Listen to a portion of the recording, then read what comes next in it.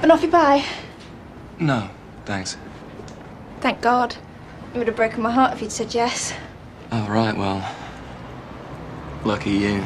Hey, what's up guys? Welcome back to Binging with Babish, where this week I'm finishing the year off on a slightly easier note with the Banoffee Pie from Love Actually, featuring my old anaphylactic shock nemesis, the banana. But we don't have to contend with those yet. First we have to make dulce de leche, which of course can be store-bought, but if we make it ourselves, we can control the color, flavor, and most importantly, consistency. All we need is a can of sweetened condensed milk whose label we have removed, and which we are going to completely submerge in a water bath.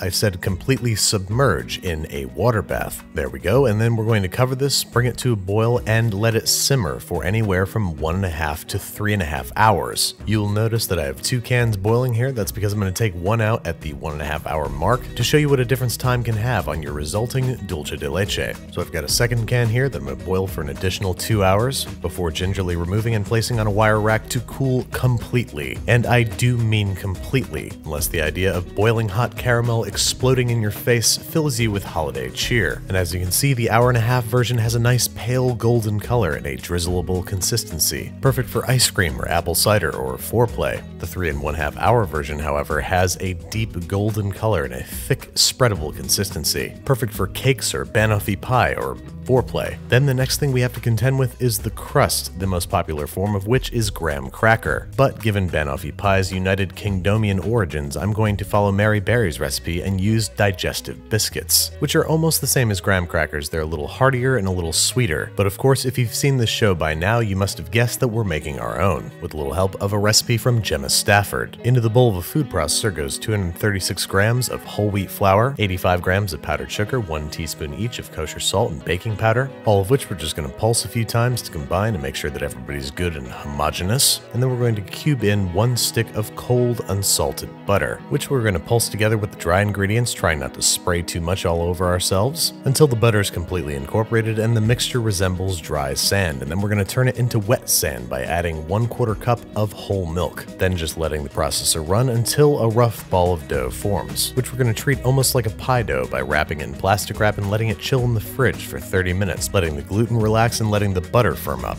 Then all there is left to do is unwrap it, dust it lightly with all-purpose flour, or whole wheat flour if you're really a fiber junkie. Then we're going to roll the whole thing out to about a 1/4 inch thickness, reflouring as necessary and cutting into rounds. Save your scraps, they can absolutely be re-rolled and recut. And then to give these the authentic look, I got a cookie letterpress, which, while it did have the correct font, was a little bit too big, so I ended up having to hyphenate my word. So these are more like digestive biscuits than digestive biscuits. What are you gonna do? However you word, poke, or score your biscuits, we're going to bake them in a 350-degree Fahrenheit oven for 18 to 22 minutes until they are golden brown and crisp, allowing to cool completely and then storing in an oddly perfectly sized airtight container until we're ready to use them, which is right now, because we're making crust with them in the same manner that we would with graham crackers. Pulverizing a handful of digestive biscuits until we are left with about 1.5 cups of digestive biscuit crumbs, to which we are going to add 1 stick of unsalted melted butter, or the fat of your choice,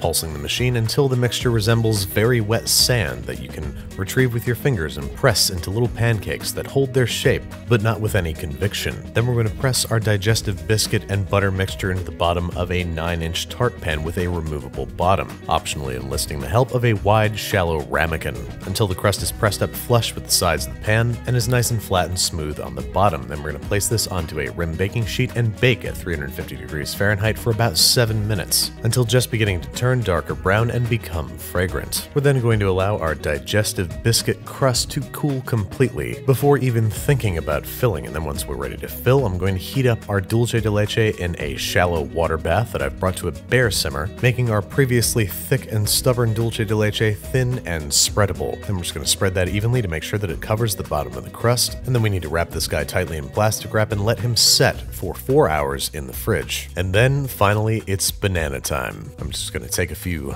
precautionary measures here just in case I'm a little bit more allergic than than I remember, and then I'm just going to peel and slice the bananas into maybe half-inch rounds. Then after retrieving our newly solidified dulce de leche, it's time to dot it with bananas. Do this however you like, I do not care. There's literally no wrong way you can do this. But what you can do wrong is what I'm about to do. As you can see, I'm very pensively deciding whether or not I should pour the 1 1/2 hour dulce de leche over top of the bananas. I thought it might look pretty and add a nice textural difference, and as you can see, after agonizing over it for a few minutes, I decided to do the wrong thing. And as you'll see later, it ends up turning the Banoffee pie into something of a mess. So just skip that step and yours will come out perfect. Now we're just going to make a quick whipped cream by combining about 2 cups of heavy cream, 2 tablespoons of sugar, and a generous dollop of vanilla extract in a large container, using an electric hand mixer to beat it to semi-stiff peaks, so as that it's thick enough to hold its shape, but soft enough to be pleasant to the mouth. And then on top of the Banoffee pie it goes, with a decorative sprinkling of cocoa powder. And as I mentioned, as long as you don't try to get too inventive and pour super goopy dulce de leche on top of your bananas, this ought to come out cleanly and perfectly, but even with my mistake, it's still pretty damn good. Now all there is left to do is slice and serve. I recommend you do this with a knife run under hot tap water so as you get nice clean cuts.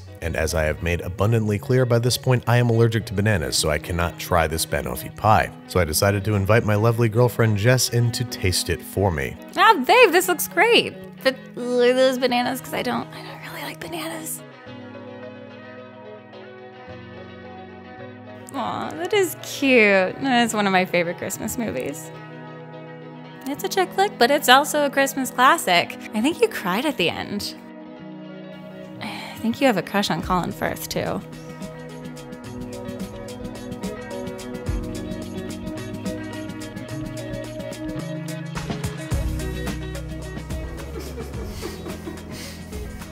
Okay.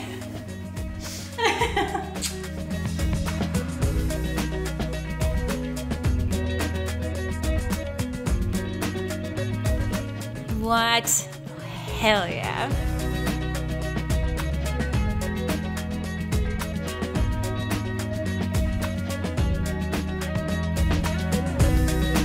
So I decided to invite my lovely girlfriend Jess in to taste it for me. Wow, sweetie, those look great. But wait a minute, are those bananas? You know I don't like bananas. Oh, that's kind of sweet. That's one of my favorite movies. I mean, sure, but it's also a classic. I mean, you cried when we watched it. Also, I remember you saying you had a crush on Colin Firth.